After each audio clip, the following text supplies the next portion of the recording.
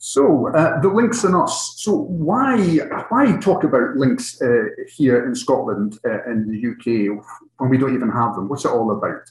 Well, as I'm sure many of you know, that over the last, say, decade or so, there has been a growing discussion about reintroducing the Eurasian lynx to Scotland and indeed elsewhere in the UK. And what I'm noticing as an observer is that that discussion, whilst it's mounting, it's undoubtedly becoming quite polarised. And both in terms of the proponents and the opponents, I would say there is some lack of knowledge and lack of understanding of the species. So I think it's really important that we have a good grounding in the species ecology and, crucially, how that species interacts with us, our species, across modern Europe. And so, and as Kevin mentioned, I've recently gone into that subject in the course of a book called The Lynx and Us, which is really exploring that dynamic between lynx and people in this very busy continent of ours. So like I say, there is a mounting discussion about lynx reintroduction. There's been various landscapes across the UK have been mentioned as potential lynx reintroduction landscapes. But what I'm finding, like I say, lots of assumptions being made about lynx ecology and how they might interact with us. And inadvertently, what people are often describing to me when they think they're describing lynx behaviour is they're pretty much describing a wolf or they're describing a fox. And of course, lynx are very different beasts with very different ecologies and relationships with us. So I'm going to start this talk, naturally enough, with a photograph of a toddler and a lawnmower. Quite a better place to start. So, of course, this toddler is in fact me when I'm about 1 year old, and I'm doing what I so often did when I was out at my grandmother's house in the back garden, was showing an unhealthy, or rather weird fascination for her lawnmower. And no doubt my engineer father and my engineer grandfather were thinking, yeah, that's my boy. Brilliant, he's going to grow up like us. And a Meccano set was bought for me, but ultimately never really played with. And of course, I would go on to demonstrate neither an interest in nor an aptitude in anything remotely technical or practical. So what was going on there? It was a bit of a mystery. Well, it wasn't until much later on in life, when I was clearing out my grandmother's shed, that I stumbled across the grass collection bucket from the lawnmower. And it turns out it was a Qualcast lawnmower, a lot like this one, except the maker's logo on hers was on the grass collection bucket. And of course, the Qualcast maker's logo is this. It's a spotty, golden-coloured cat. And I've got no doubt in my mind now that what the 1 year old me was so fascinated by wasn't the lawnmower as such, it was this maker's logo, the spotty, golden-coloured cat. So I've no idea how these things work, whether I was born with an innate fascination for spotty golden-coloured cats, or whether indeed my grandmother's lawnmower acted as a bit of a lightning rod and developed my fascination, and whether there's several hundred people here tonight tuning in simply because of my granny's lawnmower. We'll never know, I guess. So before I go on to talk about the cats themselves, I need to talk about another person. It's the bigger of these two people. It's a French friend of mine called Laurent Gélin. When I say friend, I use that term advisedly. He's annoyingly good looking and suave. He's got a beautiful wife and a golden-haired child and a lovely idyllic lifestyle in Switzerland. And he's annoyingly good with a camera, particularly long lens stuff, but perhaps even more so with camera traps. It is all very annoying. So perhaps you, like me, have tried camera trapping a number of times yourself. I know I've tried to get wildcats here in the Cairngorms to very mixed success. And typically what I end up getting, of course, is an out of focus back end of a Labrador disappearing off to the left. That is very typical. So when Laurent goes into the mountains of Switzerland trying to get camera trap photographs of Europe's most enigmatic large carnivore, he gets photographs that look like this. So you can see he's very annoying. This is a beautifully lit, pin-sharp animal going about its natural business in the wild in the mountains of Switzerland. So, but in all seriousness, ladies and gentlemen, I'm very fortunate, very honoured to be able to work with Laurent, both in terms of the images for the book, The Lynx and Us, but also for many of the images in this talk. All the lynx images that you'll see tonight were taken by Laurent.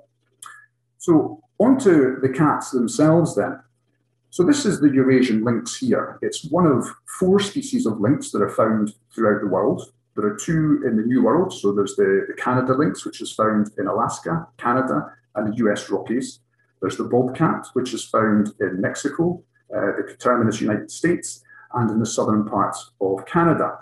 And here on this side of the Atlantic, we have 2 species, the Iberian lynx, which as many of you may know, is an endangered species found in Spain and Portugal. And then there's the Eurasian lynx. which occurs more widely across Europe and indeed right across Asia to the Pacific coast. And they've all got the same basic lynx body plan. They're all quite leggy. They've got short, stubby tails. They've got the distinctive tufted ears, and they've got that furry face as well, and they're very often quite spotty. So they all look broadly similar. But the Eurasian lynx is quite different from the other three in two key aspects. One is in prey choice, and the second thing is in the size of the animal, which is very much related to prey choice. So the Eurasian lynx is quite a lot bigger than the other three species. The other three species are typically coming in at something like 10 to 12 kilos, whereas the Eurasian lynx is double that, 20, 25 kilos, sometimes a bit more than that. And of course, that's reflected in its choice of prey. The other three species are typically looking for smaller game, things like rabbits, hares, birds, small mammals, that sort of thing, whereas the Eurasian lynx is a big game hunter. And right across its very broad geographical range, the one species that's really interested in is the roe deer. Roe deer represents the ideal size of prey for a lynx. It's about the same size as a lynx, 20, 25 kilos.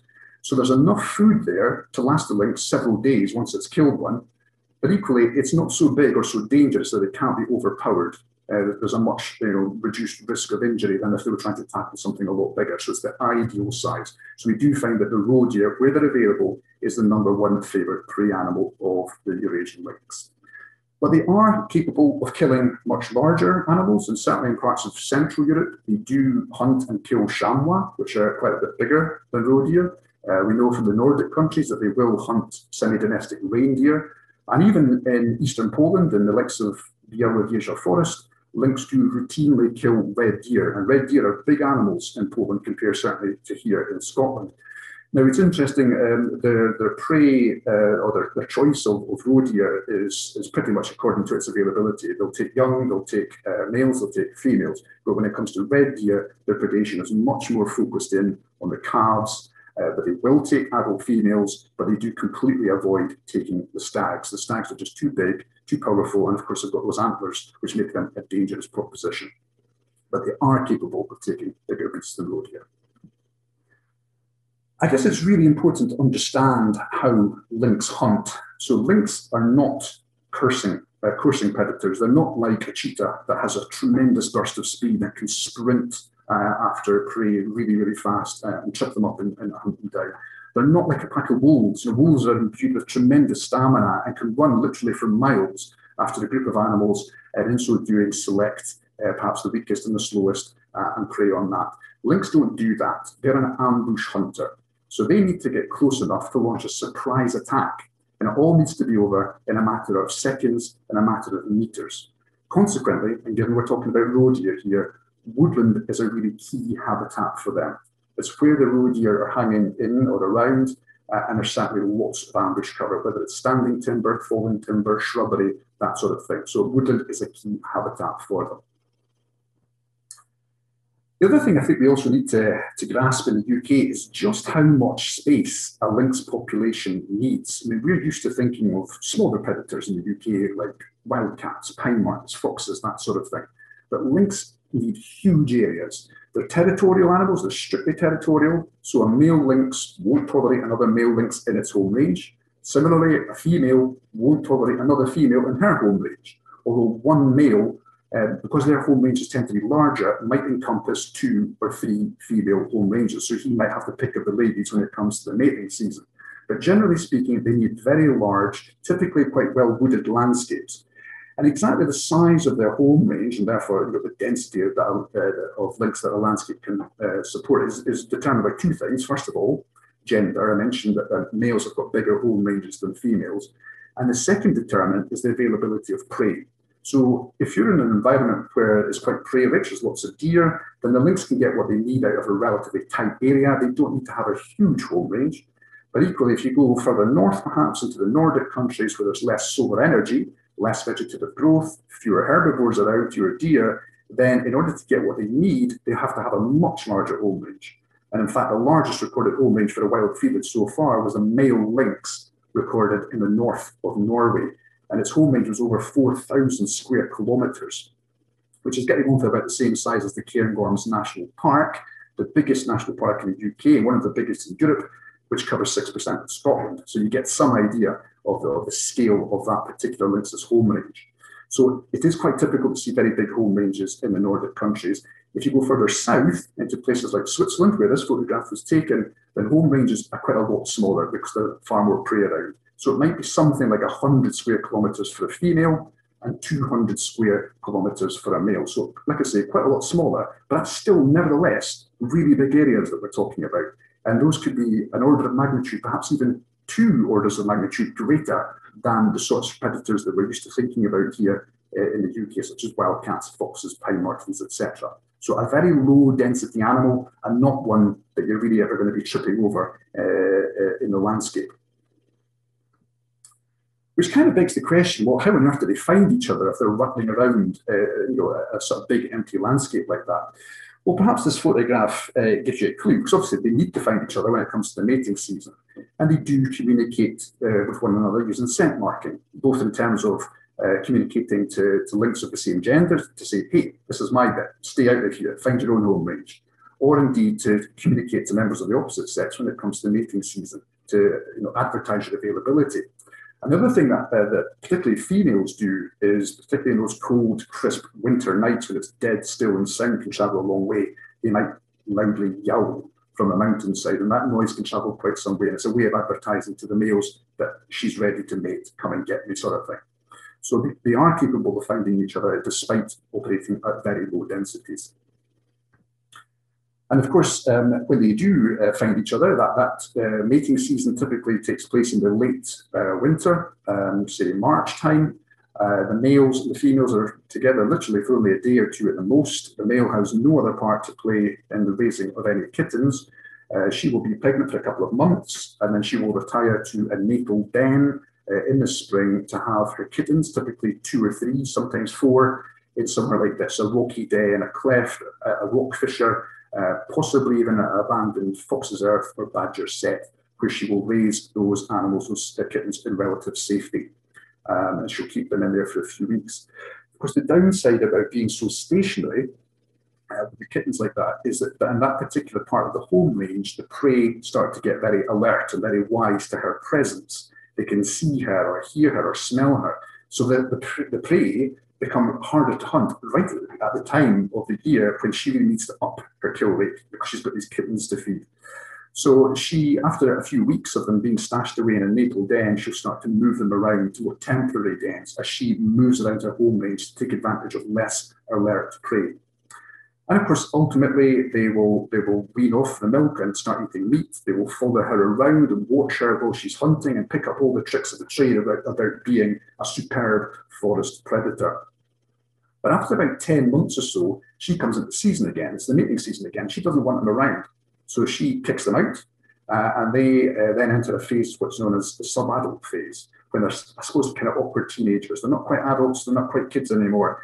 And they've got a lot of skills to learn very quickly. And it's a very dangerous time for lynx. They're kicked out by their mother. They have to go and find an unoccupied home range. They're typically only half size. They might only be 9 or 10 kilos at this time of their life. They've got to overpower prey that could be twice the size of them. And they may well have linear distances of tens of kilometres, perhaps even hundreds of kilometres to make to find an unoccupied home range, all the while dodging aggressive adult lynx and having to cross motorways perhaps, and railways, and dodge humans and dogs. So it is a very trying time for them, and unfortunately mortality levels for both kittens and sub-adults are very high. But if they can survive all that and settle down in an unoccupied home range, call it home, then the cycle begins again. Typically, females are becoming sexually mature about 2.5 years old, and males a little bit older at 3 years old, and the cycle begins again. So that's lynx ecology in a nutshell. What about this all-important relationship between lynx and us? Because that really is critically important if we're going to be having any discussion about reintroducing this species. Well, the relationship between people and lynx is a very old one. In fact, it'll be much older than this medieval painting, which is from the 14th century. It's a book called the Livre de Chasse, a French hunting book. And what it shows, of course, is the nobility on horseback with their retainers and the hounds out hunting a lynx And obviously the lynx has come a cropper. It's not going to end well for the lynx. And that, I think, is a very typical story for lynx in that relationship with people. If only it had been as sensible as the wildcat in the background and shot up that tree. But one of the interesting things, and no doubt the artist was a very talented person, is that the painting shows a long tail, a bit like a leopard, which I think, whilst this animal was undoubtedly known to some people, it wasn't all that well known. This is an animal that it's always been rather cryptic and doesn't feature all that strongly in human culture. We've got lots of morality tales and fairy tales of bears and wolves, but just virtually nothing about lynx. It's not an animal that we're used to seeing depicted or even seeing in the wild very often at all. But like I say, that relationship with the lynx goes a long way back. And no doubt from the dawn of history, we've been hunting lynx both as food, because you can eat them. We know that they were served up at the Congress of Vienna at the end of the Napoleonic Wars. Apparently it tastes like venison. But certainly we were hunting them for their fur. And particularly in the wintertime, that fur is a warm, luxuriant fur. And we know that by the time we get to the Renaissance era, the rich and wealthy in society are very often painted wearing lynx fur cloaks and garments. So it's clearly a very valuable item by the time we get into the 15th and 16th centuries. So people were hunting them for fun, but at the same time in this scene, the animal was probably also getting hunted for its fur and quite possibly its meat. And at the same time, there might have been an opportunity to get rid of a pest, an animal that was competing with us for the deer that we want to hunt, or indeed the livestock that we're dependent on for our family to survive. So there's an element of persecution perhaps going on, as well as exploiting a resource. So a fairly unhappy relationship, I would say, from the lynx's point of view, which does have effects at the population level and at a sort of perceptible geographical level. So hopefully what you can see here in this map are three shades of green, light, mid, and dark. And taken together, what they show is the natural geographical distribution of lynx in the past, from the north of Iberia, the British Isles, right across the continent of Europe, including the Nordic countries, into Russia, and all the way past the Urals to the Pacific coast of Russia, down into the Middle East and the Himalayas. So an incredibly broad geographical distribution. But due to human pressures, and I mentioned direct killing in the previous slide, but also what's of course going on is humans, as we become more and more numerous, more and more technologically advanced, we start to have more and more of an influence on the environment around us. So we're adapting it to suit our needs. We want timber, we want farmland, so we're clearing the forest. We're perhaps overexploiting deer populations. We're perhaps squeezing deer populations by having lots of livestock out there. And of course, the livestock are perhaps nibbling away at the young trees and no doubt creating another cause or source of persecution. So by the time we get to 1800, the lynx population has contracted into the mid-green and dark green areas. So in Central and Western Europe, you're only finding Eurasian lynx by 1800 in the more thinly populated mountainous parts of the continent.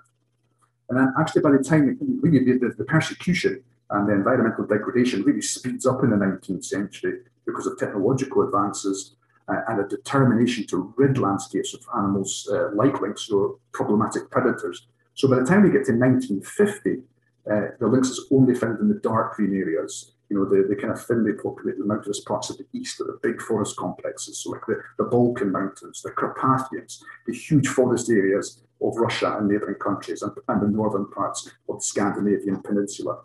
So it's been pretty disastrous. This is the low point for Eurasian lynx by 1950. They've been wiped out from the whole of Central and Western Europe. So a bad story. However, it doesn't stay like this. From the middle of the 20th century onwards, things start to change. Humans start to move about the continent or even leave the continent. We start to see changes to the way that the countryside is managed. We start to see attitudes change towards wildlife in general, predators in particular. There's a greater understanding of the interconnectivity of nature, and of course the scientific discipline of ecology is born. And perhaps people start to think, well, maybe it was wrong to rid predators in the landscape. Maybe they had a job to do in helping control herbivores. And of course, by this point, deer populations are recovering rather well, sometimes subject to reintroductions by hunters. So deer populations are recovering, forest is expanding, Europe's forests grow by a third over the course of the 20th century. So by the time we get to the 1970s, there's a growing movement to restore lynx to landscapes that only a matter of decades beforehand people were paying good money in the form of bounties to rid the landscapes of these animals. So we see people taking lynx from further east in Europe, such as the Carpathian Mountains, and releasing them into some of the areas of suitable habitat, typically in the hillier parts of Western Europe, and trying to right that environmental wrong that took place just a matter of decades beforehand. And so the map of Europe, from the lynx's point of view, has changed quite a bit. We've seen considerable natural expansion in the Nordic countries. So they were pretty much extinct in Finland. They've recovered pretty much the whole country. There was a very small population shared between Norway and Sweden, which is now spread right across the peninsula. And there's been expansion in the Carpathians. And then we have these orangey red areas in the central western parts of Europe, where there has been reintroductions. A series of reintroductions have taken place right across these orange areas. So the parts of the Swiss Alps, the Jura Mountains of Switzerland and France, the border area between Bavaria and the Czech Republic, and the Harz Mountains of Germany, etc., etc. And in fact, the Palatinian forest reintroduction on Germany's border with France is pretty much still ongoing. It's a very recent reintroduction, so it's happening right up into the present day. There have been failures as well as successes, and of course we can learn from both. For example, there was a reintroduction took place in the Gran Paradiso National Park in Italy, in the Italian Alps in the 1970s, and it failed because it only released 2 animals. The fact they were both male probably didn't help much either. So like I say, we can learn from the failures as much as we can from the successes. So the lynx is no longer an animal that's restricted to the far-flung, uninhabited parts of the continent. It's now an animal that lives cheek by jowl with humans in some pretty busy human environments. As this photograph by Laurent in the Swiss mountains, the Swiss Jura Mountains demonstrates rather nicely. These are not wilderness areas. The Jura Mountains are very busy, forested landscapes that are used intensively by people. There's lots of towns and villages, there's roads and railway lines, there's hunting, there's farming, there's forestry, there's lots going on. In fact, the human population density of the Jura Mountains in Switzerland is about 120 people per square kilometre, 120. The Highland region of Scotland has 9 people per square kilometre. So you get the idea, lynx don't need uninhabited wildernesses. If we're prepared to live alongside them, if there are tolerant human attitudes, they can adapt to being in amongst us in high numbers. But it's not all plain sailing, and it's not all good news. Unfortunately, persecution, illegal killing is a fact of life, or indeed a fact of death for lynx right across Europe. And it doesn't really seem to matter whether it's a rich country or a poor country, or a country that's got a good police force and judiciary system, or whether even it's a country that has legal hunting allowed, it has an open season on lynx, you still get illegal killing of lynx. And what I hope you can see here is a scene from a pathology lab, a veterinary pathology lab in Switzerland, and they're looking at the carcass of a lynx. They're scanning that, and you might be able to see the little dots on the computer screen there showing that this animal's been illegally killed with a shotgun. So unfortunately, illegal persecution does happen. And that's largely, I suppose, driven by conflicts, a dissatisfaction among some people about lynx being in the landscape. Now, we Brits are probably tempted to assume that the #1 conflict in Europe between people and Eurasian lynx is going to be about livestock. Well, actually, it's not. It's actually about deer, because when you think about it, they're a year-round predator of deer. That's what they do. Week in, week out, they're killing deer. Sheep, on the other hand, which we often assume will be the #1 conflict, is a much more variable land use. You know, there are landscapes where lynx are, but there are no sheep. There are landscapes where lynx are, where there are sheep, but they're kind of protected from the lynx, and so there's very little in the way of predation. So it's very variable in space and time, that whole subject with lynx and sheep. So going into a little bit more detail about the sheep then, and obviously this photograph shows a flock of sheep in a pasture. And of course, flocking is an anti-predator behaviour. Getting together with all your chums is safety in numbers. There's more noses, more ears, more eyes on the lookout for any predators. And of course, they're in an open pasture. There's very little in the way of ambush cover here. So this is a situation where a lynx is very unlikely to approach those sheep because it's going to get rumbled. It's going to get noticed very early on, and the chances of a successful hunt are very limited. And like I say, very little in the way of ambush cover. So flocking is an anti-predator behaviour. but we do see quite a dramatic difference in the relationship between lynx and sheep across the continent of Europe. So in places like Romania or Slovakia and the Carpathian Mountains, where they've never lost their lynx, they've never lost their wolves or the bears, they've always had these large carnivores, the shepherding is what we might call quite traditional. They've never lost the ability to live alongside these large carnivores, and they use measures such as these livestock guarding dogs, or they might have 24/7 shepherding or corralling the sheep at night. And to be honest, it's the wolves and the bears that the shepherds are really worried about, because if we've got 3 or 4 of these 40-kilogram livestock guarding dogs, there's no way a 20-kilogram lynx is going to go anywhere near that. Now, it could be that a pack of 6 or 7 wolves might outfight or outsmart the livestock guarding dogs, and so the shepherds are still losing the odd sheep to wolves. One big grumpy bear, again, may well fend off the dogs and may well take some sheep. So it is the wolves and the bears that they're most worried about. But these livestock guarding dogs are very effective. And I don't know if you've ever been to Romania, into the Carpathians, but they are quite terrifying beasts. These are bear-infested mountains, and I'm far more worried about the livestock guarding dogs. In fact, I think 3 of them chased me one day when I was on my mountain bike. It's an exhilarating experience, I'll say that much. So, but yes, nevertheless, very effective at protecting sheep from lynx. The other end of the spectrum, in terms of a scale of a problem between lynx and sheep, so coming from the Carpathians, where there's virtually no sheep lost at all to lynx, despite healthy populations of lynx living in those mountains, the opposite end of the spectrum is Norway. And Norway is a very unique story. And funnily enough, it being the worst case scenario, it is the one that is sometimes referred to by opponents of the idea of lynx reintroduction in the UK, and given as an example of what would happen in the UK if we were to reintroduce them in this country.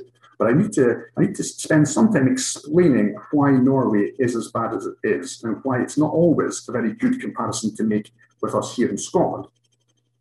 So Norway is a very long way ahead of being the worst case scenario in Europe for that relationship. They're paying out something like €3 million worth of compensation to sheep farmers because of losses to lynx. So it's not an insignificant amount of money. Now, the second worst case scenario for the relationship between lynx and sheep, out of all the European countries that have lynx, and there are lots of countries that have lynx these days, the second worst case scenario is Sweden, which is maybe not terribly surprising given it's just across a very long border with Norway. But interestingly, Sweden actually has 4 times as many lynx as Norway, but doesn't have 4 times as big a problem. In fact, if we look at the compensation payouts, they're not paying €3 million, nothing like it. They're not even paying €300,000. They're paying out something like €37,000. It's a tiny proportion of what the Norwegians are paying out, yet they have far more lynx. So what's going on there? And remember, this is the second worst case scenario in the whole of Europe. So what is going on there? Well, of course, the key thing is that in Norway, the sheep are being grazed in the forest. 2.5 million sheep at the end of the spring in the lower ground are put into the woodland and are allowed to graze by themselves with no livestock guarding dogs, no intensive shepherding. And over the course of the summer, they work their way up the hill through the woods. And by the end of the summer, they pop out into the alpine pastures.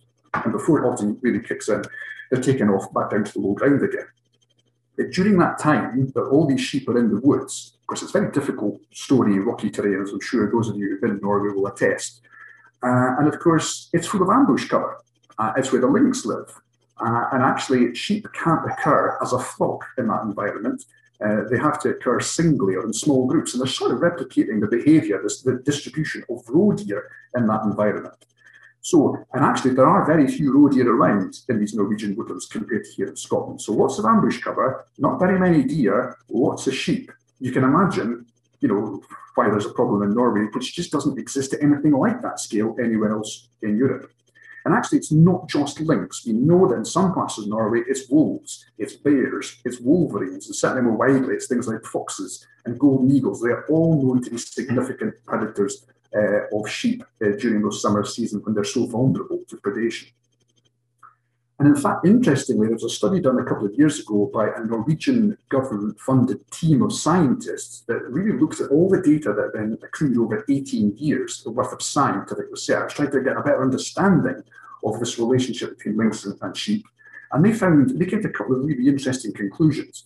the one thing they noticed was no matter how many sheep you had in the woodland, if you had lynx in the woodland and you had lots of sheep, but you also had quite a healthy deer population, and the Norwegians were saying that a high deer population of roe was something like 4 per square kilometre, then you lost virtually no sheep, even if sheep were really quite numerous in the woodland. Now, 4 per square kilometre might be a high number by Norwegian standards, but that's actually a very low number by certainly Scottish standards, where 10, 15 or 20 woodland deer per square kilometre is certainly very common. Even if we did graze huge amounts of sheep in woodland, which we don't. The other thing that the scientists concluded is they scratched their heads, they did the maths, and they said, hold on, we don't think lynx are capable of killing the number of sheep that are being compensated for.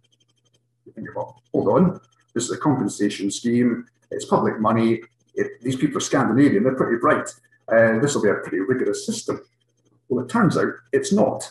Now, in many European countries with a compensation scheme, there's a pretty rigorous form of verification. You need a trained specialist will come in, look at bite marks, look at scratch marks, take DNA swabs, and be pretty clear what has happened to that sheep, what has killed it. In Norway, as many as 97% of compensation claims for lynx killing sheep are not subject to verification. And of course, we're talking about a very rugged, pretty dangerous wooded landscape that's got foxes, eagles, wolverines, bears, and wolves in it. You can imagine how the animals just end up getting lost, falling off cliffs, moving onto other people's land, taken out by other predators, or possibly human nature being what it is, the system just gets abused because it is abusable. And the Norwegians would admit that their system of livestock compensation is far from perfect. So really interesting to sort of dig down into some of the numbers from Norway. And like I say, that is by far and away the worst case scenario. 3 million euros instead of 37,000 in Sweden, and Sweden is the second worst case. And perhaps if we can move further south and look at Switzerland, Switzerland grazes its sheep typically in open pastures, where there are pretty high densities of deer, more akin to what you would see in the UK. And the lynx are pretty numerous. There's something like 300 lynx in Switzerland these days. They're typically losing anywhere between 20 and 50 sheep per year in the entire country to those 300 lynx. So sheep killing by lynx, reintroduced lynx in Switzerland, is pretty unusual, it's pretty rare, it's small scale, it's localized, and it can be managed. And they manage it with a fairly rigorous compensation scheme. So when it does happen, the farmer is compensated. But there are means to try and prevent the likelihood of predation, providing livestock guarding animals. And it's not just dogs. You can use donkeys, you can use llamas. They all work very well, apparently, when fending off lynx. And also, if a lynx becomes what's known as a problem animal, i.e. it kills 15 sheep in a year, it's designated a problem animal, a license is given to a state game warden, and that animal will be shot. So there is the ability to lethally control problem animals, although they haven't had to enact that in Switzerland since 2003. It's such a long time since they had a problem animal killing sheep. And of course, the population now is much bigger. The lynx population is much bigger now than it was back in 2003. So I think it was important just to dwell on that for a wee while. So there's lots of dangers. People are killing lynx legally, illegally, and sometimes even well-meaning people can be inadvertently deadly for lynx in a busy continent with 750 million people, typically trying to get from A to B as quickly as possible. It's a continent that's crisscrossed with railway lines and busy roads, which seem to be getting ever busier and wider and faster. So really difficult, and this lynx here in Switzerland is about to cross a railway line. And it may not get to the other side. We know that road mortality is a significant cause of death for lynx in places like Switzerland. I know that in recent weeks in France, on the French side of the Jura Mountains, there's been a number of lynx deaths on the road. So it is a significant cause of mortality.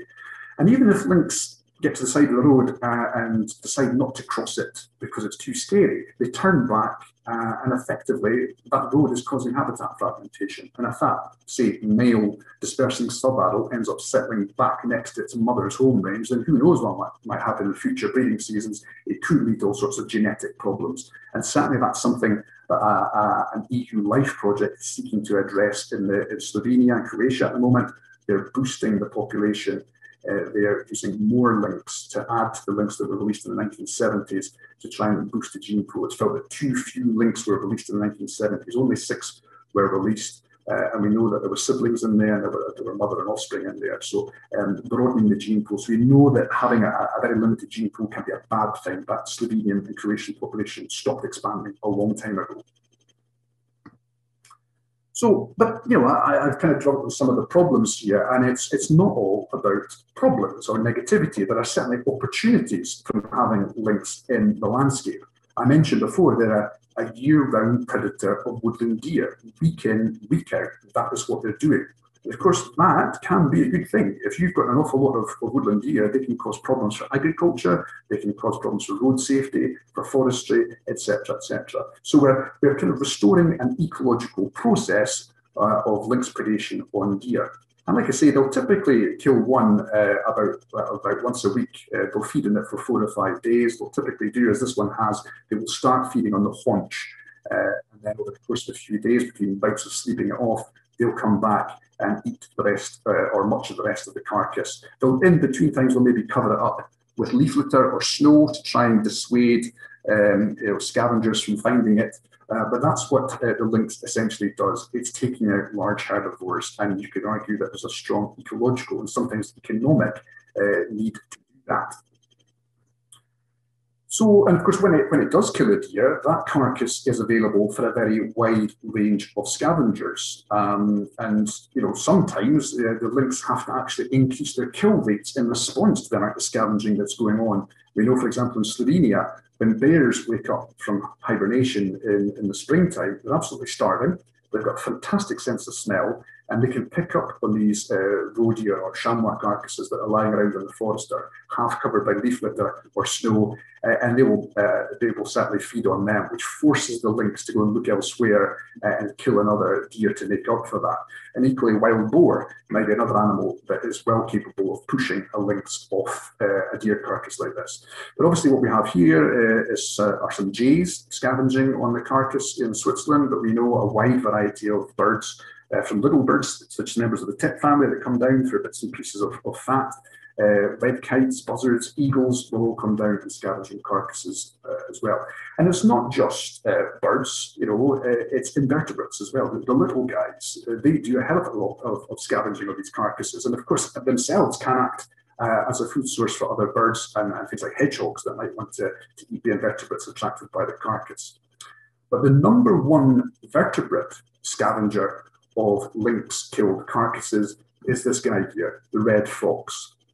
And we know this from studies right across Europe that foxes are very commonly scavenging around, say, roe deer carcasses that have been killed by lynx. But this is a very dangerous pastime for foxes. They've got a choice of 2 strategies, really. They can wait until the lynx is completely finished with the carcass, and then it's safer, the lynx isn't around, but then, of course, all the best bits have gone. Or they could sneak in between feeding bouts where the lynx is still roughly around in the area, where there's still plenty of meat left, and risk getting a better dinner, but at the expense of getting killed by the lynx. Because if the lynx comes back and finds a fox at the carcass, it really is game over. And so we know that this killing of foxes by lynx is a very common behaviour, again, widely reported around Europe. I think sometimes it's just about removing a competitor that's going to scavenge your dinner, or sometimes they actually do eat the fox, which can be problematic because sometimes the lynx can pick up the sarcoptic mange that fox scavenge from, which is a skin parasite which causes them to lose their hair. Certainly very bad news if you're living in a cold climate for sure. But foxes do figure very prominently in lynx diet, and we often, I think, forget the effect that large carnivores can have, not just on large herbivores, but on smaller carnivores. And so if we look, and I've singled out here one diet study from the Swiss Jura. I picked on this one because it was a particularly interesting study which spanned a long time period. It was 10 years. It followed a large number of lynx, 29 different lynx. And what the researchers did over those 10 years was they followed with snow tracking and radio tracking the lynx as they went about their daily lives, and they picked up the feeding remains of the animals that the lynx had killed. And out of 617 prey animals, it was kind of as you expect in terms of, I've done a league table here, 90% of what the lynx were feeding on was roe deer and chamois. Interestingly, right to the bottom of the league table are two species that we're very concerned about here in Scotland, the wildcat and the capercaillie. So yes, lynx can kill wildcats and they can kill capercaillie. The evidence is clear of that. But of course, what we're looking at, as you can see from the table, is one wildcat and one capercaillie being killed by 29 lynx over 10 years. Very, very low levels of predation. And I would argue that that's not going to have a significant effect at all on the wildcat and capercaillie populations. Now, what is interesting, at least I think so, is what is third on the league table. Red fox. 37 red foxes were killed. So far more than the other smaller carnivores, including pine marten and badger and the wildcat, which they do very occasionally kill, but the red fox is much more routinely being taken out. And we know from studies elsewhere in places like Sweden and Finland that suppression of fox numbers can have trickle-down effects on other animals. We know, for example, from Sweden and Finland that as the lynx recolonized landscapes that they had been pushed out of, the researchers there found that populations of things like capercaillie, of black grouse, of mountain hare actually rose, which might seem counterintuitive that the prey would go up as the predator comes back. But of course, what was really happening, according to the scientists, was the lynx were coming back and suppressing the foxes, making them less abundant. And of course, whilst the lynx might occasionally take a mountain hare or a woodland grouse, the foxes are much more frequent predators of those things, and the lynx was suppressing the foxes to the benefit of the smaller populations. Now, that effect of lynx on foxes isn't necessarily going to be something that happens all over Europe. In fact, there's no evidence to suggest that that happens in places like Switzerland, where as lynx populations have risen, so have fox populations in response to previous outbreaks of sarcoptic mange. But certainly further north, where fox populations are reasonably low, unlike say in Switzerland where they're very, very numerous, it does seem that lynx are able to suppress fox populations. And it seems that fox densities in places like the Highlands are also pretty low and on a par with what we might find in the Nordic countries. So it could be that lynx predation of foxes might have some interesting ecological effects. Now, the astute of you will notice that this is not a lynx. This, of course, is a brown bear and her cub. This photograph was taken in Finland, and I've really included this to really get across the idea of large carnivore tourism. Large carnivore tourism is definitely a thing. And I guess over the developing discussion about lynx reintroduction in the UK, we've heard lots of bold claims about how lynx are going to bring in millions and squillions of pounds into the rural economy. Well, let's dive into that a little bit more. Large carnivore tourism, like I say, is definitely a thing. It's an expanding, growing business. There are more and more operators across Europe and indeed other parts of the world that do this, more and more customers and more revenue being generated by it. And I myself have gone to Finland. I didn't take this photograph, but I certainly saw brown bears from a baited hide.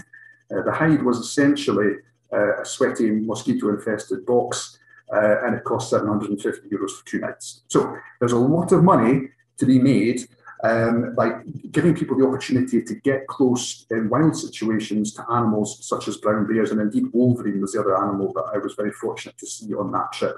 Wolverines and bears will come to baited hides, and it's definitely a growing, burgeoning business. And I think increasingly people want to experience the wild, but at the moment, we're having to go elsewhere in order to do that, certainly in terms of large carnivores.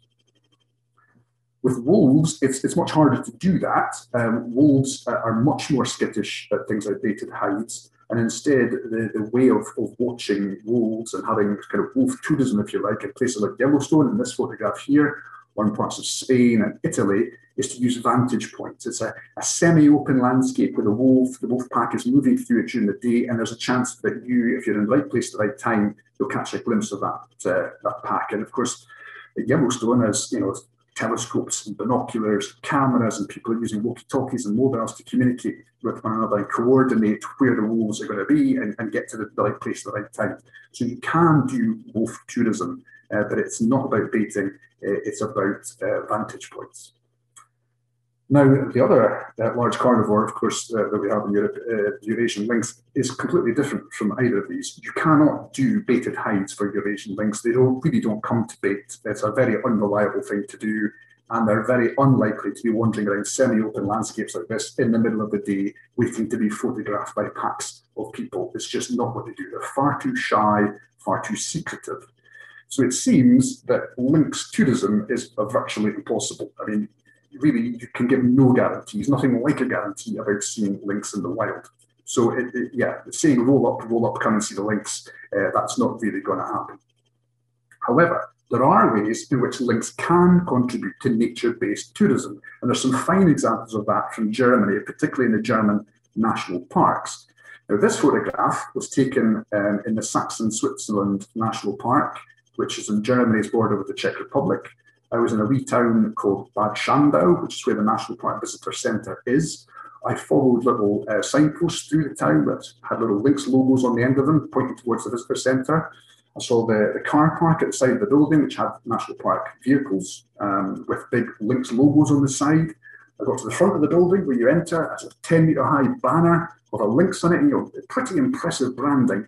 You get inside into the visitor centre, and the shop is festooned with imagery of lynx. It's posters and postcards and stuffed toys and T-shirts. Lynx are on everything. It was really quite impressive the way that lynx were being used to market this national park to visitors. And it works. Visitors are really interested in being somewhere as wild and beautiful as this. It must be wild and beautiful because it's got a lynx. And so I asked the staff behind the counter if they happened to have any information about the lynx population in this national park, because I knew nothing about it. And she leant across the counter conspiratorially towards me and said in a sort of hushed tone, "We don't actually have any lynx in this national park." And I said, "Pardon?" And they said, "Well, members of the public think they see them, but our rangers don't think we've got any. But it's really good at bringing in the tourists." And I was about to be appalled at this very cynical attitude and fleecing tourists of their money. But then I suddenly remembered that I'm from the Scottish Highlands, home of the Loch Ness Monster, and thought perhaps I should just keep stum. But it does go to show that you can derive many of the benefits of having lynx by not actually reintroducing any at all. Having said that, there are certainly some national parks, such as the Harz Mountains National Park, where they have indeed reintroduced lynx, and indeed it is a big part of the lure of the package to bring tourists from the cities of Germany into this forested landscape where they know they probably won't, but they might catch a glimpse of the lynx, and if they don't, well, they can come back again. But just being in that landscape where there's this wild and beautiful animal is enough. So that's how lynx could contribute to the nature-based tourism industry. And of course, nature-based tourism is a massive piece of the economic jigsaw here in Scotland, particularly in rural Scotland. So I've talked about an awful lot of other European countries. What about the UK? What about this whole subject of reintroduction? Can we even talk about reintroduction in the first place? Did we even have these animals in the past? Well, we know that we did because their bones have been found in limestone caves the length and breadth of the country, from the north coast of Scotland right down to the south coast of England. We know they were here. And we used to think that they lived until about 4,000 years ago and succumbed to natural climate change, in which case there's not really much of an ethical argument for reintroduction.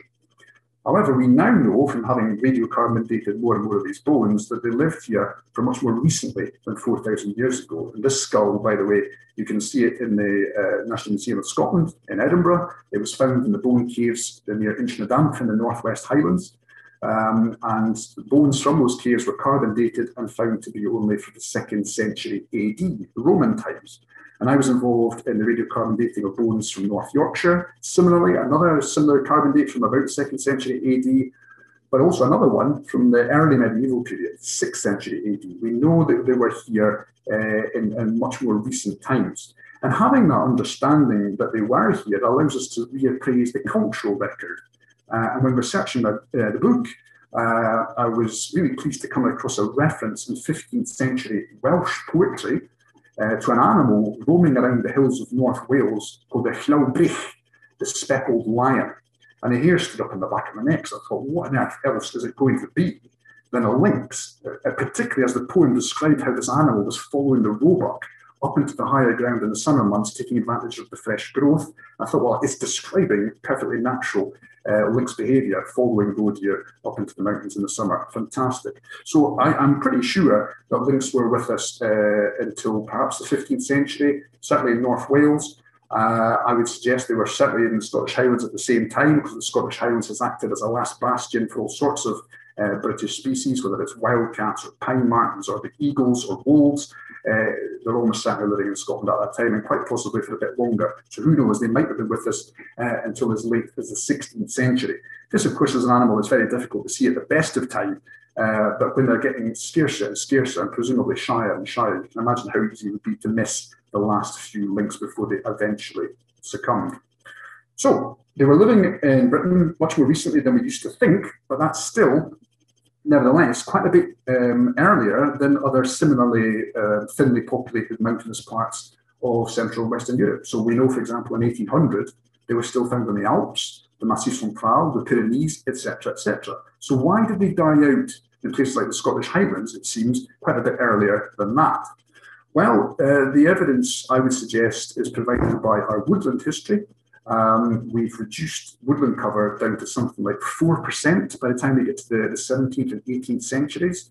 That's a vanishingly small amount of habitat for an animal such as a lynx, which really needs big, well-connected wooded landscapes. We were definitely overexploiting the deer populations. All the British roe deer were restricted to a small number of glens in the Scottish Highlands. Red deer were brought to very low numbers as well. So prey was scarce and the habitat even scarcer. You can see how they have succumbed to that deforestation, which happened more severely and earlier in the British Isles than it did elsewhere in Europe.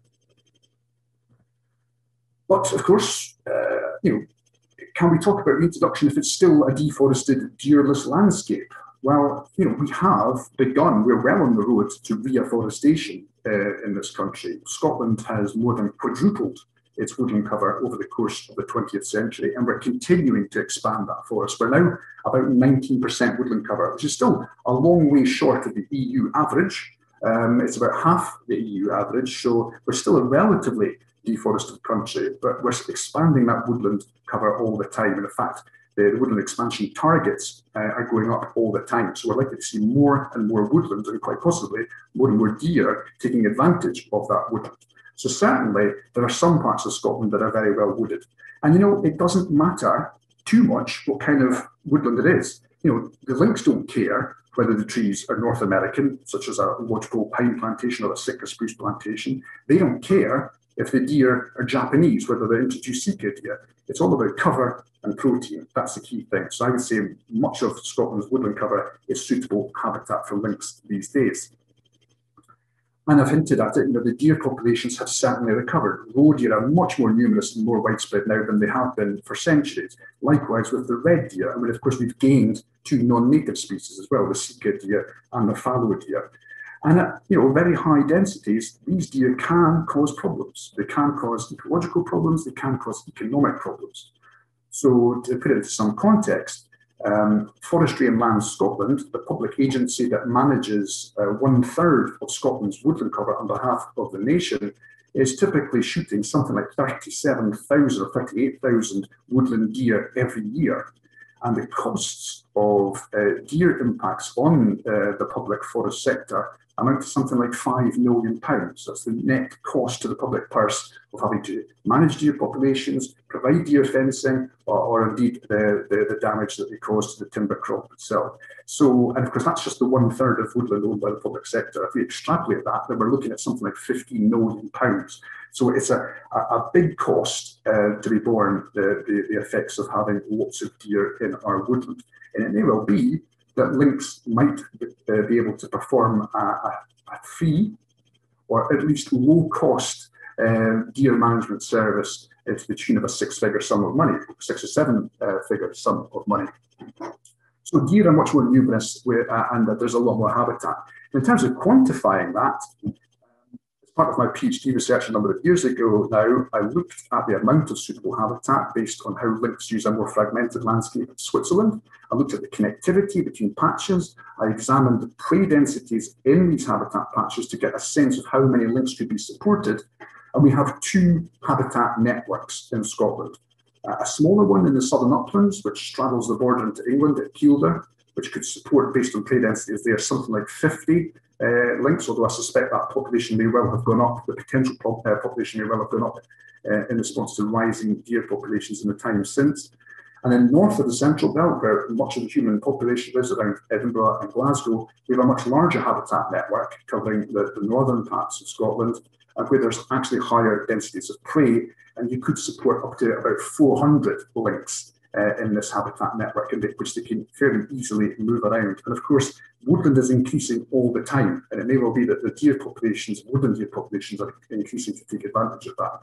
And there's been more recent modelling of lynx habitat availability in Scotland by Tom Ovenden, and indeed there's been some research done by Johnson and Greenwood in England and Wales to examine habitat suitability elsewhere. But certainly it seems the Scottish Highlands is capable of supporting the largest lynx population in the UK, which at full capacity would be something like the fourth biggest lynx population in Europe if it was allowed to get to that full potential.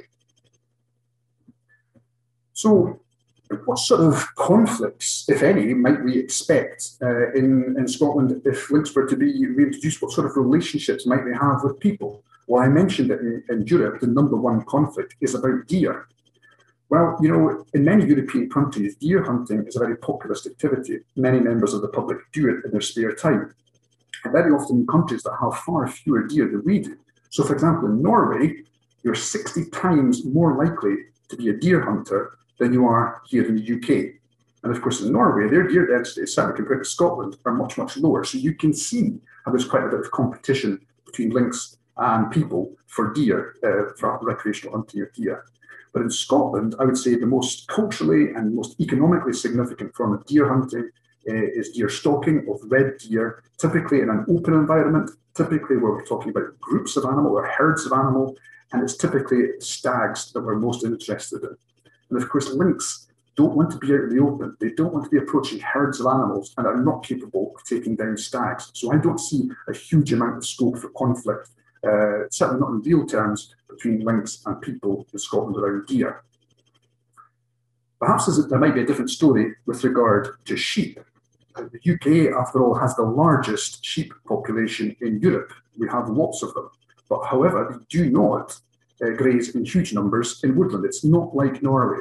The vast majority of our sheep are grazed in open pasture, typically in flocks, and the vast majority of our woodland contains no sheep. So I see much less scope for conflict than you might see, for example, in Norway. Nevertheless, I still think there is a risk that lynx will occasionally take sheep, and there's no use pretending that that won't happen, because I think it probably will. But I think if Switzerland's anything to go by, and I think it is, I think it will be small scale, localized, and potentially manageable. But that doesn't mean to say that there won't be a conflict about it. We know how these things work. But I think that is the issue that perhaps needs to be addressed most going forward if we do decide to have lynx reintroduction or have a deeper discussion about reintroduction. So I'm just going to finish up with another one of Laurent's camera trap images of a lynx. This one is in Switzerland. So, you know, going forward in the future, might I, or indeed might you, get a lynx on your camera trap here in the UK or here specifically in Scotland? Well, yeah, it's possible. Who knows what's going to happen? It's hard to see how lynx reintroduction is going to happen or going to happen successfully if there's an awful lot of polarised and ill-informed discussion and we're kind of lobbing hand grenades at each other from the trenches. If, however, we're prepared to have a respectful dialogue with the people who live and work in the countryside, listen to their concerns, try and address them, and perhaps maybe compromise a little bit, then maybe they can reach a mutually agreeable accommodation between the lynx and us. Sorry. Thank you very much for your attention. I'm more than happy to take some questions. It's normally at this point, if I was in a hall, I would, after the questions and answers, I would race to a table at the back of the room and try and convince you to part with some good hard-earned cash for a copy of the Lynx and Us. This is it here. It's a 160-page hardback book. It's very beautifully presented. I can say that because I didn't take any of the photographs or indeed do the design, but it is a very nice book. I'm sure those of you who've got it will hopefully back me up on that one. So if you are at all interested in getting a signed or personalised copy of the book, I'm more than happy to sell you that. It's £25 plus postage, which would typically be £4 here in the UK, obviously more, depending if you're outside the UK or not. But yeah, more than happy to do that. If you want to contact me about that, then you can get me on LinkedIn. You can send me a message. If you're not on LinkedIn, then you send me an email to dave.hetherington@talk21.com. But I'm sure there are quite a few questions, which I'm more than happy to attempt to try and answer. So I will now stop sharing my screen. There we go. Okay, thank you very, very much, David. And yes, as you expected, there is the odd question or two to cover off. Now, some of these popped up early doors, and as Rory had suggested, people can vote or suggest which ones they'd like answered. Some I think you've already covered off at later stages of your talk. So what I'll do is I'll go through these as best I can. Given that you're into overtime shortly, we're not going to be keeping you here till midnight, although I suspect we could. So for anybody who doesn't get a question answered, apologies in advance. We'll try and get responses to most of these out in the public domain in some way, shape or form. So what I'll do is I'll filter through the list that I've got just now, picking out what I think look as if they're the top questions that we've had so far. So a question from Rob Jackson, David, it says, given the NFU's reluctance and their influence, what do you think are the chances of Lynx being released in the near, and we've got kind of brackets, 5 to 10 years future? Well, I guess it's possible, but yeah, I think with the way it is at the moment, being pretty polarised and pretty politicised, it seems unlikely that anybody's going to rubber stamp Lynx reintroduction anytime soon, certainly in Scotland. I know that a trial reintroduction in Kilbride Forest, just over the border in England, came very close to being rubber stamped a couple of years ago by the English Environment Minister. But at the last minute, they decided not to do that due to concerns about the way that that particular project had handled consultation with local stakeholders. So yeah, it's undoubtedly a sensitive issue. Perhaps some politicians are more happy to talk about it than others. But I honestly have no idea how likely it is that whether it's going to happen in 5, 10 years, and that's a long time for sure. Okay, thank you. So moving on, we've got a question, and I see my screen scrolling away there, so apologies if I pause for a second. We've got Laura Wastill, who's working on her degree dissertation on the behaviour of recently reintroduced Eurasian beaver in England. And she was wondering if there's any significant ecological interaction between the Eurasian beaver and lynx in their native ranges. No, I don't think there is any significant interaction, which isn't to say that, you know, a lynx might not kill the odd beaver. I mean, I know from countries such as Latvia, where there is a very healthy population of beavers, and indeed where there's quite a few lynx and certainly wolves, that wolves are quite a significant predator of beavers, but lynx generally not. I don't think it would have any significant population effect. Okay, perfect. Thank you. Question from Keys Boxhorn, who I think, like yourself, David, was blown away by the quality of the camera trap footage there. Have you got any details regarding the brand of wild camera that was used to capture those pictures?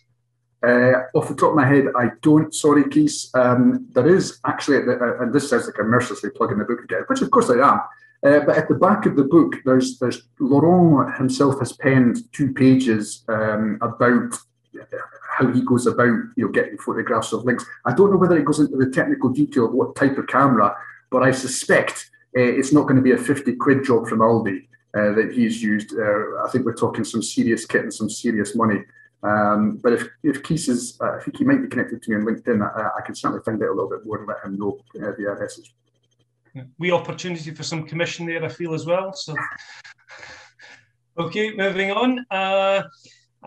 Again, I'm scrolling through some of these, so I will come back to some of the other ones. I just want to make sure that different people get an opportunity here in terms of getting their questions asked. So Colin Mills has asked, which groups do you think are most important to win over in terms of reintroduction? And he's suggesting, politicians, conservation groups, farmer, public, etc.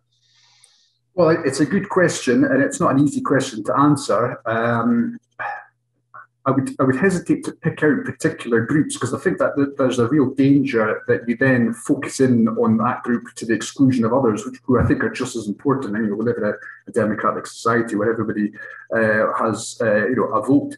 So I think it's important to engage with a broad suite of people in the country, both at the wider public level and more acutely at the local level. And I think if local communities like the sound of Lynx, then and are at ease with it, then I think that is probably the way forward.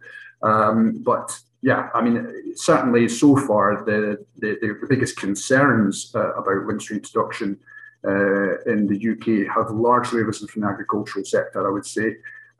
Possibly some from the sporting side, but it's largely agricultural. But of course, there are lots of people who live in Britain, including lots of different people who live in the countryside who are not farmers. And I think it's important to engage with everybody. Okay, thank you. We've got a question from James, who's already been popular, and this question has got top ratings so far. So a question around about lynx prey. Would they take game birds? Well, specifically focusing on the issue of grouse moors in Scotland, and would that create, as he describes it, a Bermuda Triangle for predators? No, it's a good question, and of course we know that there are tensions in the countryside around predators at the moment, particularly around. There's a lot of public discussion about driven grouse moors and predators. Lynx, again, they don't really want to be out on an open moor trying to hunt birds, especially in an environment that's, rammed full of deer. We've got a lot of deer in this country, but there are some parts of Europe and indeed Asia where deer densities are very, very low. And that's typically the very cold bits that have really harsh winters, like the northern Nordics and Russia. Deer are very low, and the lynx in those instances are living at very low densities, but they are switching to smaller prey, including things like, hares and small mammals, but they can occasionally take grouse like black grouse and hazel grouse and capercaillie.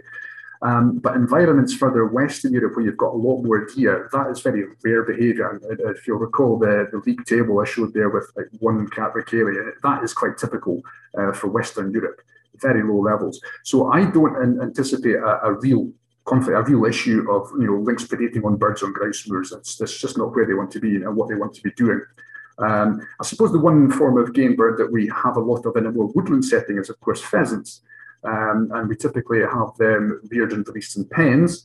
And of course, when they're in a pen, it is possible to keep a lynx out of a pen. It's a pretty big beast. They're very agile, but you can adapt a pen to keep things like a lynx out. And certainly that's been done in some of the fallow deer farms in Switzerland where lynx are getting into pens. You can put either a hot wire along the top or have a couple of wires leaning outwards, and that really puts the lynx off. So you can keep poults in a pen pretty safe. Obviously, when they're out of the pen, then they're more vulnerable. But when I raised this whole issue with perhaps one of Europe's top experts on lynx, he just felt it wouldn't be an issue in Scotland, even though we have a lot of pheasants. They're really not interested in birds. It's the deer that they want. Okay, thank you. Question from David Bentley. Very simply, have there been any attacks against humans recorded? That's a good question, David. There have. Now, this is an interesting thing. You'll very often hear how there have been no recorded attacks by lynx on people. That's not strictly speaking correct. There have. However, it's under very exceptional circumstances. It's when the lynx has got rabies, and that's something that completely changes the lynx's behaviour. They have no fear of humans, and there has been a small number of cases from Eastern Europe, like Croatia, and I think Slovakia is another place, where I think it was woodcutters were approached by a rabid lynx that was heavily emaciated. It was half the weight it would normally be because it just wasn't able to hunt properly, and it lost its fear and was approaching people. And I think in one instance, somebody was bitten by it, but got hospital treatment straight away and made a full recovery. And of course, in a UK situation, we would have intensive quarantine. We wouldn't be importing animals that would have rabies, and it's very, very unlikely that there would be rabies in lynx in this country. So, but ordinarily, a healthy lynx will stay well away from people. They know that people are bad news. So if you, for example, inadvertently or even deliberately came between a mother lynx and her kittens, she will back off. She's not going to mess with you. If your dog came between the mother and the kittens, it's a different story. She will defend her kittens against the dog. But people, yeah, they're very, very nervous of people. Excellent. And that point you make about rabies there, David, covers off nicely a question that Janet had asked in terms of the potential for rabies introduction to the UK and transmission via lynx population. So thank you for covering two in one there. The questions ain't going away though, so we'll see what we can do to pick off a few more without going over the top here. Again, another popular question is again from James Byrne. Do you think that European type green bridges or underpasses would significantly reduce roadkill? Yeah, that's a good question. I mean, certainly we know from some parts of Europe that green bridges have been built, and they certainly have been effective. I'm not sure that it's necessarily been shown to have a massive impact on lynx, especially. I know certainly there have been places where brown bears have benefited a great deal from green bridges in some parts of Europe, and the underpasses that are not necessarily built with wildlife in mind are used by other felids like bobcats, like Iberian lynx, like mountain lions. So I don't see any reason why Eurasian lynx wouldn't make use of either purpose-built green bridges or just large culverts that can be fairly cheaply adapted to make them more attractive to wildlife, either by using fencing to funnel the animals towards them, perhaps having more greenery around them. We do know that felids will use things like underpasses and overpasses, and it may well help, yeah. Okay, thank you. Now, it would be remiss of me not to pick up on the wee plug for your book here. So we have a question which links nicely into that. If I could just find it again, my screen has scrolled away from me. Just give me 2 seconds. Yeah, okay. So it's from Curtis Toy. He's already got your book, read it and loved it. He's asking if you've got another sequel or another project in the works. And part 2 of that question, what can we do as mere mortals to help with the reintroduction of the lynx in Scotland? Wow, okay, well, thanks, Curtis, and I'm glad you enjoyed the book. I'm really pleased about that. The feedback has been overwhelmingly positive from those people that have fed back to me. Maybe the ones who really hated it don't speak to me again, I don't know. But I'm glad Curtis liked it. In terms of another project, possibly. I'm doing a lot of reading at the moment. Quite what the output is going to be, I don't know. It might end up being a book, but I'm certainly reading a lot of books about Scotland's natural history in centuries gone by. So I'll be interested to see where that ends up. Hopefully it does end up in a book, but it's not going to appear tomorrow on the bookshelves, that's for sure. And what can mere mortals do? Oh gosh, that's a very good question. I think being as well informed about lynx as you can, and taking that information and awareness you have about lynx into a sort of respectful discussion with people about it is a really useful thing to do. There are certainly NGOs out there who are very interested in the idea of lynx reintroduction. I won't name them because I'll probably get into hot water. So I'm sure there are various ways that people can get involved. But I would say that Curtis has done the right thing. He's making himself as well informed as he can be about lynx, and I think that's a good place to start. Excellent, thank you. Question from Lisa, and it's a topic that I see has appeared on a few of the questions on the board here. Lisa Hutchinson says there are several areas in northern Scotland where wild boar roam freely. What interaction would you expect between the lynx and wild boar? Yeah, good question. Lynx can kill wild boar, typically young wild boar. It's not something they make a habit of. After all, tampering with a sounder of wild boar is something you don't do lightly, particularly if you've got a very protective mother or indeed a tusker, the big males. I would say a 20-kilo lynx has to be very careful what it's doing with those guys. But there are studies that show that they have taken the young boarlet. They're not going to mess with the big boar very often at all. And we know from some parts of Europe that boar, particularly adult boar, do push lynx off deer carcasses. So there is that form of interaction as well. I think, again, a bit like the beavers, I think the wolf is probably a more effective predator of wild boar. We know that they do kill quite a lot of wild boar because, of course, the wolves are very often a social hunter. They're the bigger animal for the start, 40, 45 kilos, and there could well be 6, 7, 8 of them. So you can imagine how they are much more likely to be taking out wild boar. When it comes to prey for lynx, it's really about things like roe deer, chamois, your kind of small to medium-sized woodland deer, and then occasionally taking out things like foxes. Okay, thank you. I'm conscious of time here, David, and you've been talking an awful lot, and it's pretty exhausting work, covering off everything that you've done. I think we're probably looking at, maybe about another 4 or 5 questions to take us up till 9, if you're okay with that. Yeah, that's right. Yeah, okay.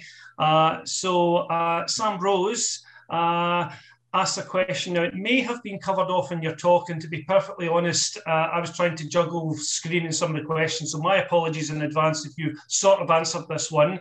But Sam's asking, what would you say is a minimum number for a viable and sustainable breeding population of lynx, and at what density?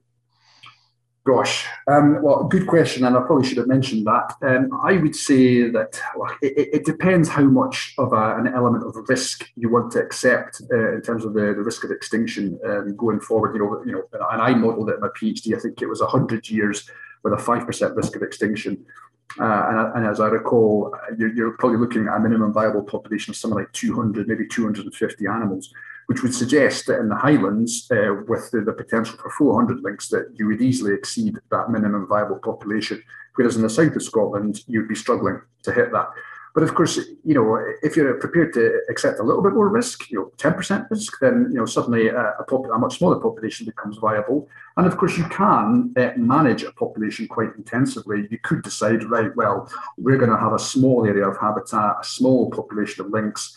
Ordinarily, left its own devices, that might not be viable by itself in the long term. But what we're going to do is we're going to bung in a fresh lynx every 5, 10 years and keep it ticking over genetically.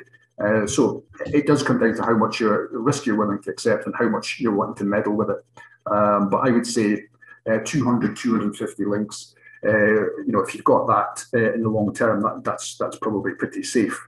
Assuming, of course, that your founder stock is genetically well mixed. You certainly don't want to start off with a very small founder population that's all closely related or comes from a population that has a very low genetic variability. So, for example, I would suggest don't take a founder population from Norway or Sweden, despite the geographical proximity in many ways. And goodness knows I'm making comparisons with Norway all the time in my day job when I'm talking about woodland.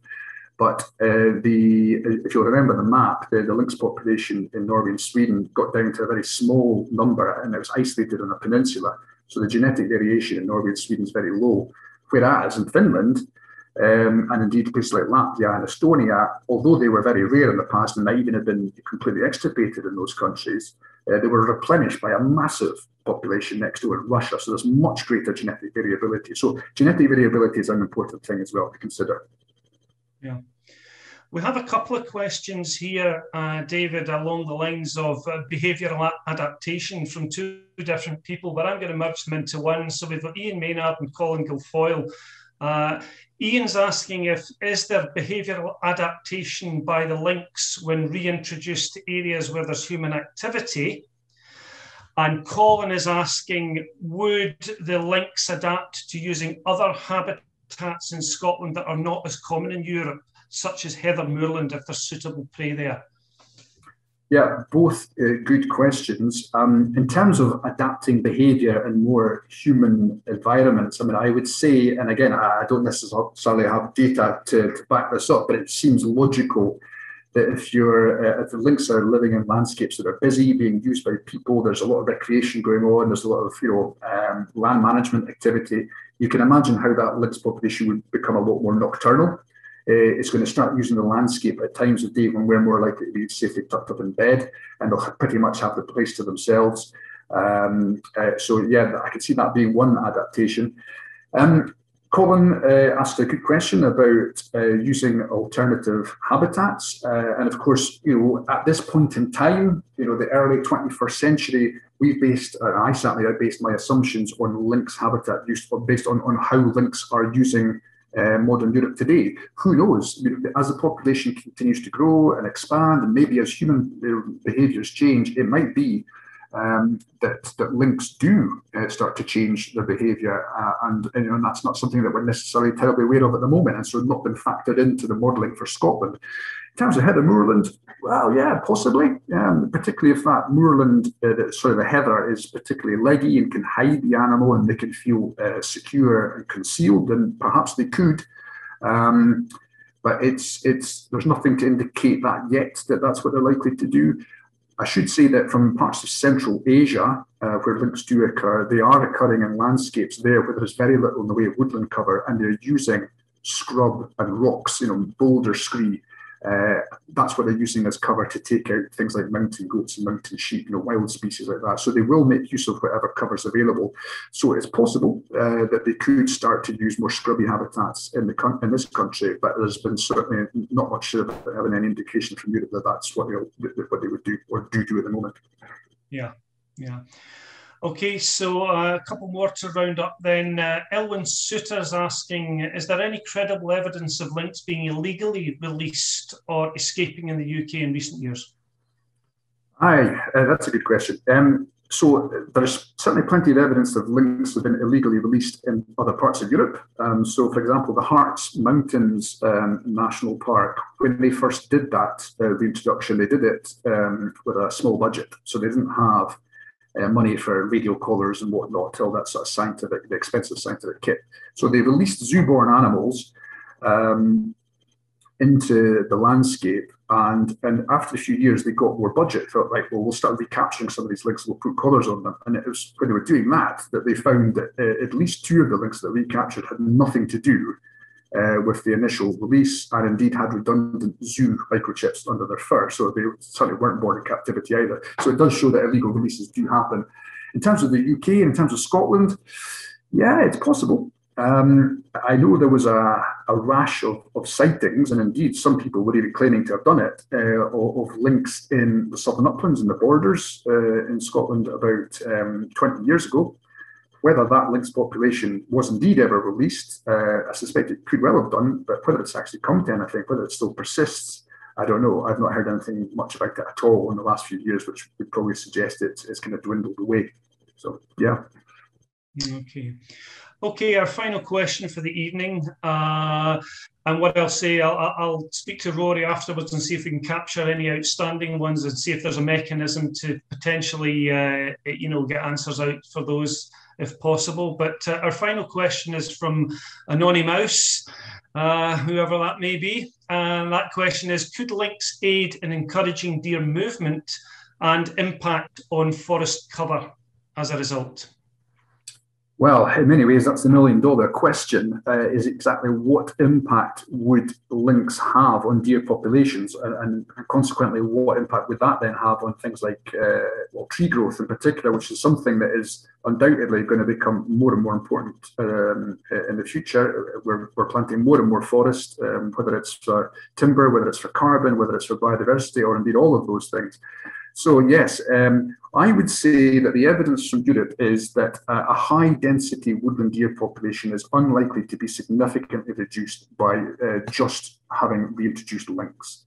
Where you've got a fairly low-density deer population and you have lynx, then they can have a significant impact. They can take a significant proportion of that deer population.